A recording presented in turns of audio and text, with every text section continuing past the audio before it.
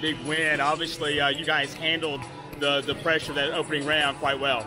I was really proud of our kids. You know, we just came from a really big tournament in Florida called Kingdom of the Sun with teams from all over the country and did well, went 3-1 and won consolation.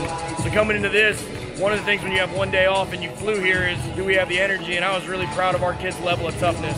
Then you turn around and not only do you have to have energy, but you got to play against a really, really good team that plays really fast. So I was really proud of how we handled pressure. I was really proud of how we played defense. And my biggest thing, and that's what I told them, was how we responded when we made what I would call bonehead plays. We just kind of bounced back and made another good play. That's really hard. You know, you got a big tournament with a bunch of college coaches here. You're playing against a really good team. You make a bad play. The ability to move on to the next play is what I think gave us the opportunity to win. And I was really proud of that. You know, you talk about having that energy coming off that tournament and early on in this tournament already. How do you maintain that with 3 more days to go? A lot of water, Gatorade, and stretching. Trying to balance the adventure of being in New Orleans with the fact that we're trying to win a basketball tournament. And like I tell people all the time, so we get paid all this money to make sure that that happens for our guys. Fantastic. Hey, congratulations. Thank you very much.